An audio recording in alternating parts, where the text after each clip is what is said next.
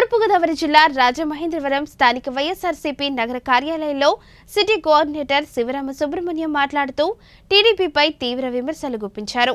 Telugu Desam party నేతలపై income tax rights జరుగుతుంటే ఎక్కడ వారి అవినీతి బయటపడుతుందో అని ఉలిక్కిపడుతున్నారన్నారు.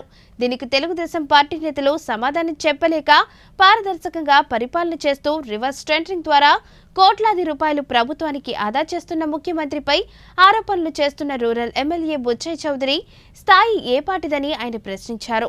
ఇటీవల నిర్వహించిన ఐటీ సోదాల్లో తెలుగుదేశం పార్టీ హయాంలో అత్యున్నత పదవుల్లో ఉన్న అధికారుల వద్ద లెక్కతేలని కోట్లాది రూపాయలు బయటపడుతున్నాయన్నారు. కేసులు ఎదుర్కోలేక హైదరాబాద్ నుండి పారిపోయి అమరావతికి వచ్చిన చంద్రబాబు గురించి అందరికీ తెలుసునన్నారు. టీడీపీ హయాంలో జరిగిన ప్రతి అవినీతిని బయట పెడతామని, రాష్ట్ర ఆర్థిక లోటుకు కారణం తెలుగుదేశం పార్టీయే కారణమని ఆరోపించారు.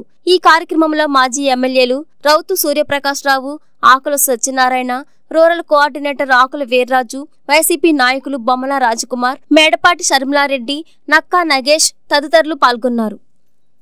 అలాగే రాష్ట్రంలో తెలుగుదేశం పార్టీ నాయకులందరూ కూడా ఒక్కసారిగా ఉలికిపడ్డారు. ఆ ఉలికిపడ్డ సంఘటనలన్నీ కూడా మీ అందరికీ తెలుసు. ఎక్కడో చంద్రబాబు నాయుడు గారి పర్సనల్ సెక్రటరీ మీద ఇన్కమ్ ట్యాక్స్ రైడ్ జరిగితే ఆ రైడ్లో కొన్ని వాస్తవాలు బయటపడితే ఆ వాస్తవాలన్నీ కూడా అవాస్తవాలను చెప్పడానికి, లేకపోతే అది కూడా మళ్ళీ వైఎస్ఆర్ కాంగ్రెస్ పార్టీ మీదే బురద జల్లడానికి ఒక ప్రయత్నం అయితే చేస్తున్నారు వాళ్ళందరూ కూడా. అంటే పత్రికలు, మనకు అనుకూలంగా ఉన్నటువంటి పత్రికల్లో ఏది రాస్తే అది నిజమవుతుందని చెప్పి నమ్ముతున్నారు కాబట్టే వాళ్ళు చేసే ప్రయత్నం అని చెప్పి నేను తీవ్రంగా చెప్తున్నాం.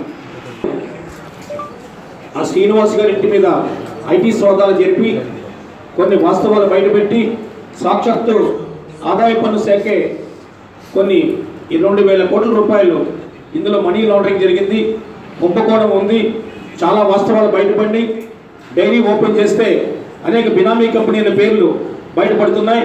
దీన్ని లోతుగా దర్యాప్తు చేస్తామని చెప్పి ఆదాయ పన్ను శాఖ వాళ్ళు ఒక ప్రకటన చేస్తే అదేదో వైఎస్ఆర్ కాంగ్రెస్ పార్టీ చేసినట్టుగా, జగన్మోహన్ రెడ్డి గారు చేయించినట్టుగా, విజయసాయి రెడ్డి గారు చెప్తేనే చేస్తున్నట్టుగా వాళ్ళు మాట్లాడే మాటలు చూస్తుంటే మా అందరికీ బాధ.